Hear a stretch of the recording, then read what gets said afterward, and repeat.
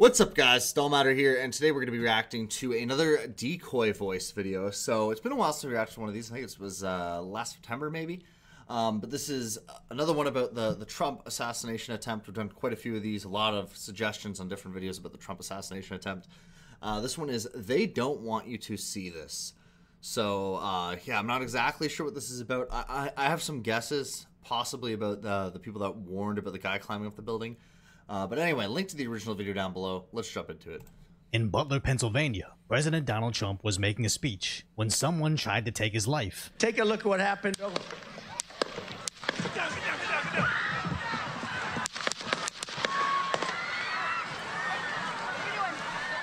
They actually captured the bullet coming within inches of his skull. And in the most iconic moment of our generation, the president didn't cower, didn't crawl away, but got up to tell the people, fight. I got you, sir. I got you, sir. Let me get my shoes, sir. Hold that in your head. It's bloody. Sir, we gotta move to the bus. Move to the bus. Let me get my shoes. Okay, my shoes down. Get the shoe. Watch out. Wait.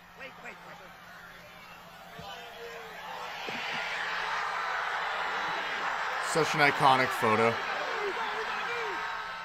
As this image of Trump triumphantly walking away from his assassination attempt immediately brings his next campaign slogan. The 50 Cent. Oh, I thought it was good. Somebody made an AI voice one of Trump. It's Trump singing Many Men by 50 Cent. And it's fucking hilarious. Yeah. He got shot like I got shot, but he ain't fucking breathing. That's, yeah. Unfortunately, so is one of the Trump supporters. That kind of sucks. It's he ended up getting hit with one of the strays. And yeah. I think there was 2 other people that were injured as well. As the only ad he has to run now is him shouting fight with a bullet wound on his face, next to Biden losing his fight with the stairs. Now, I normally like to provide concise, light-order commentary, and in light of this terrible event, I still want to, despite the direction our country is headed, but I do want to highlight that although Trump survived, a random innocent Trump supporter lost their life with 2 more in critical condition, as people initially thought this was the shooter in the crowd, but a witness described trying to save that innocent person's life. Somebody over there was screaming, he's been shot. So I made my way over. I said, I'm an emergency department physician. Let me help you. The guy had spun around, was jammed between the benches. He had a headshot here. There was lots of blood, and he had brain matter. Oh, fuck. As it's not confirmed as of yet, but this story about the... Okay, yeah, this is the guy. I saw this on X. People were sharing this on X. Yeah, this guy, like, apparently him and a couple of the people that he were with warned the police of some guy trying to climb up on the building, and they didn't do anything about it. And this is where the conspiracy theories start coming out, right? Because it makes people wonder, was this, you know, just incompetence or was it deliberate, right? And then you have all these conspiracy theories surrounding this now. The shooter is starting to sound true. We noticed a guy crawling, bear crawling up the roof of the building beside us, 50 feet away from us. And he had a gun, right? He had a rifle. A rifle. We could clearly see him with a rifle, absolutely. We're pointing at him. The police are down there running around on the ground. We're like, hey, man, there's guy on the roof with a rifle, and the police were like, huh, what, like they didn't know what was going on. Next thing you know, 5 shots ring out. So you're certain that the shots came from that guy on the roof? 100%. We know that for sure now. Probably not, because the roof, the way the slope went, he was behind where they could see. But why is there not Secret Service on all of these roofs here? I mean, this is not a big place. As there was corroborating footage of a man on that roof. It later showed authorities taking that body into custody, which makes the shot attempt at over 150 yards away. So over a football field away, the fate of our country was decided by 1 inch. Now the media immediately tried to downplay this as shards of a teleprompter that hit Trump's head, but we can't expect much from these scumbags as they tout commentary like this after he gets shot and his supporter actually loses their life. Donald Trump and the people around him perceive themselves to be under threat, and that's all that matters. That is not legitimate. That is wrong. You hear the screams from the audience. People are terrified.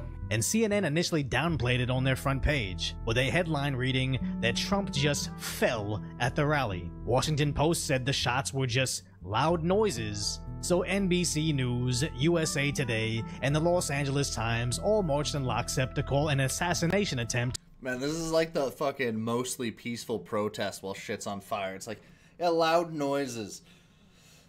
Fell from loud... Oh my god, they're so... It's like, bro, he got tackled by Secret Service after somebody tried to fucking shoot him. Fell from loud noises. They do anything to... it's so disingenuous. It's so irritating. Loud noises. But this is pretty much on brand with fiery but mostly peaceful. And if the mainstream media wasn't bad enough... Oh, fucking Hassan. I honestly didn't even think of this, but yeah, like Hassan's probably got one of the worst takes ever I can imagine. Liberal political commentators are somehow worse. He's clip farming harder than the new crop of FaZe talent. He's like FaZe Ronaldo. He's clip farming harder than Jinxie. He keeps throwing up his fucking fist. Many of these Trump. And as it initially trended on Twitter, two of the top stories were "You had one job" and "Staged," which really shows how disgusting politics have become online, as sadly, most conservatives and centrists see these liberal vote blue no matter who NPCs and just view them as terribly misguided, brainwashed, and or emotionally manipulated. But these leftists see the America First conservatives as something that needs to be eliminated. Because I'll tell you... Yeah, that's one of the things that it drives me nuts about politics. And this isn't just true, like it's true of the United States, but it's also true of the West as a whole, right? The conservatives vastly underestimate their political enemies. They view them as well-intentioned morons, right? And I think part of that is because most conservative people at one point or another were young ideological liberals, and then they grew up, they got a job, they started a family, and then they realized how delusional they were, right? When they actually have to start paying taxes and have to start supporting their family, and they realize that their beliefs were delusional. And it's like, yeah, that's true for a lot of the foot soldiers. The problem is the people that are in charge of this are well aware of what they're doing, right? Like, so much of this stuff comes out of like Gramscian philosophy, right? It's an outgrowth of cultural Marxism, right? Which people still... I have the Laser Pig video. I get one comment, I bet you, every 2 to 3 days. I just stopped replying to them because it's always the same fucking dumbass comment about how cultural Marxism does not exist. It's not a real thing. It's a conspiracy theory. It's like, no, it literally, it's from Antonio Gramsci. Like, it's a Marxist political philosopher that came up with the concept, right? It's not some conspiracy. Wikipedia actually had it on Wikipedia of what it was, like the correct definition of it, talking about Gramsci and everything, prior to the 2016 election. And then once conservatives started to criticize it, then they changed it to an anti-Semitic conspiracy theory, right? Now it's cultural Marxism conspiracy theory. There's not like the old cultural Marxism that they would actually talk about the actual political philosophy. They removed that from Wikipedia. But oh my god, people underestimate the Republicans drastically underestimate their enemies, right? They think they're all useful idiots, and that's definitely true of a lot of the foot soldiers, but a lot of the people that are in charge are very intelligent and are basically going to reinstitute a sort of like pseudo-feudalism under the guise of communism is essentially what they want to do, right? Right now, I don't like Biden, but I just don't want him in power. I don't want anything to happen to him. But luckily for us, Trump is alright, as he immediately took to social media to thank the Secret Service and law enforcement, give his condolences to the supporter that lost their life and the others that were injured, to confirm that he was hit with a bullet, not a teleprompter, and God bless America. But over an hour after the shooting, Biden took to the stage to downplay the incident. Mr. President, do you think this was an assassination attempt? I don't know enough to. I have an opinion, but I don't have any facts. So pretty obviously was all the facts before I. But no, they were just shooting at him to scare him. Make some comment, any more comments. Possibly because just a week earlier, he told donors to put Trump in the bullseye. Now, I'm not saying he's directly responsible through that quote, but the whole "he's going to end democracy, end your way of life, or take away your freedoms" that he and the entire mainstream dinosaur media has been repeating over and over likely is. Because even though plenty of people lived through Trump's first administration perfectly fine, suffering through affordable food, cheap gas, and a few mean tweets, some idiots can't remember what they did last week, let alone what their life was like in 2017. And the media preys upon those idiots. Man, most of those voters are the what'd you have for breakfast. If you guys don't know what I'm talking about, definitely check it out. It's so fucking funny. It's not about how like people can't understand theoreticals, Yeah, it's like it's what you have for breakfast or what would you like for breakfast or stuff like that, and it's yeah.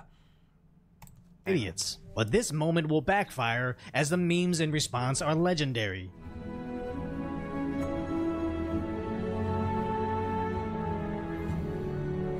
Saying Donald Trump is Neo from the Matrix, with the NFL's Antonio Brown calling him a real friend from the neighborhood, and 50 Cent sharing their similarities on social media. Because if you go to 50 Cent's Many Men song on YouTube, all the top responses are about Trump, and I mean everybody's talking about Trump being the new 50 Cent. Because the more desperate they get, the worse it backfires on them. Having Trump take a mugshot just made him look more legendary. The 34 felony convictions just raised him over $200 million from donors, and now this image makes him look like the only man strong enough to make America great again. Just look at the background. The people behind him just got shot at, and are all cheering behind him like he's Mel Gibson from The Patriot. And honestly, I see no way Trump can lose the presidency now, because all of America is sharing this moment, and then seeing the media desperately trying to downplay it, which will make them question all the other lies they've been told about Trump. So if you I think it will for a certain percentage of the population, but there's a lot of people, like, you'd be surprised how fucking brainwashed some people are, like, especially boomers, a lot of like white boomers that only watch like mainstream media, like CNN, MSNBC, stuff like that. Like, this is the one thing I find so fascinating is if you actually look at like the demographic shifts from the 2016 to the 2020 election in like terms of voting patterns, the only population that voted more for the Democrats in the 2020 election versus the 2016 election was white boomers. It was white people over, I think, 55 shifted more to the left. Everyone else shifted more to the right. Right? And that's because those people are the ones that are watching mainstream media, right? It's not young people, right? Now, there definitely is a huge issue with young people being, like, heavily radicalized, especially, like, young left-wing people. But the older people are, like, are still a large percentage of the voting base. Appreciate my concise, lighthearted commentary on the tragic status that is today's reality. Hopefully I've earned your subscription. Then go check out the video when Biden was sleep talking on live television and how the media tried to cover it up. Yeah, man, it's this whole situation. It's just like it's insane watching. Every time you think the media can't go any lower, they find a way to just dig themselves deeper and deeper, and just like any little tiny bit of goodwill that they might have had, you're just like, nah. Like, it's just worse and worse and worse and worse every fucking time. But yeah, anyway, let me know what you think below. Like, comment, subscribe. I'll see you guys in the next one.